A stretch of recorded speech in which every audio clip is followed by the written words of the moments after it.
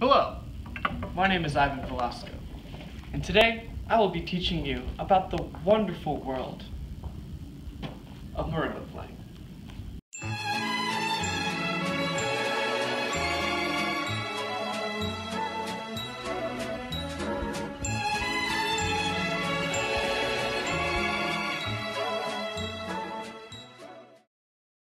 Now you may be thinking, Ivan, I'm very tall, or Ivan, I'm very short.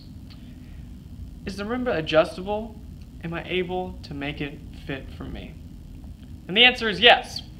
You see, each marimba is powered by these small mechanic hydraulics that if you just take these little twisties off, I'm going to hold it right here so it stays in place, it'll push up. Now some marimbas you have to manually push them up or manually push them down. But in this case, we're just going to keep it right here. So we're just going to put it righty-tighty. And that'll sustain our height. And I encourage you to find out what is your marimba height.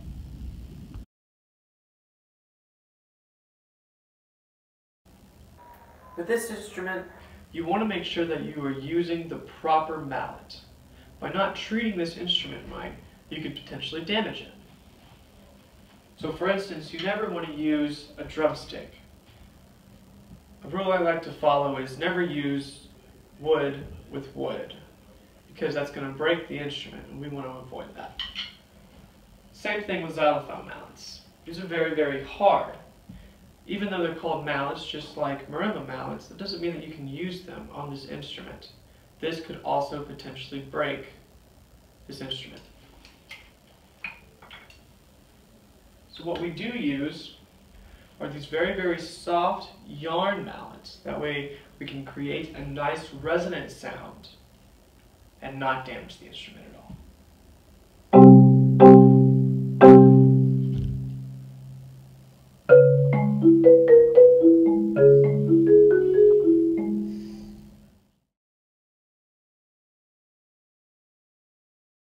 So if you want to play marimba, there are many different ways that you can play it. Stevens grip and cross grip, or even with just two mallets. So what I'm going to teach you is the Stevens grip. And what the Stevens grip is we take the mallet, put it at the center of our paw right there, and we just lay it down to where, or I don't know, the first two nuggets, we'll call them, are just right there, balancing it out, and we just place our thumb right on top. And then what we're going to do is we're actually just going to take the second mallet, put it right in the middle to where only about a 1/4 inch is showing. And you'll get this V shape. And that is what we call the Stevens grip. Now, whenever you get a marimba, it's always a good idea to check out what kind of wheels you have. It tells us a lot about where this instrument can go. For instance, this is a small wheel. So you primarily want to keep this instrument inside, as opposed to a marching band marimba, which have these huge rubber tires that can practically go through anything, like it can run over a rock, go through grass, even go up hills when you're at a competition. Isn't that neat?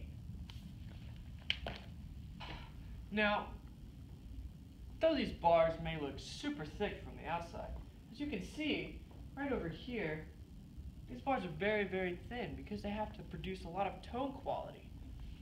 So with that being said, you never ever want to put any weight on the marimba that shouldn't be there, like putting stuff on top of the marimba or even leaning on the marimba.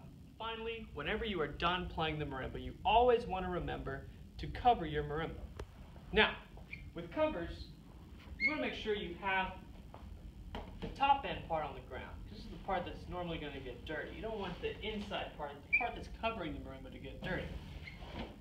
Whenever you cover a marimba, always make sure all the corners are resting at the edge of the marimba.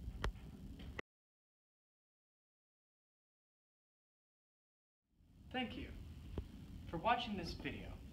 I hope that it's helped you learn a little bit more about the qualities of what is the marimba playing world.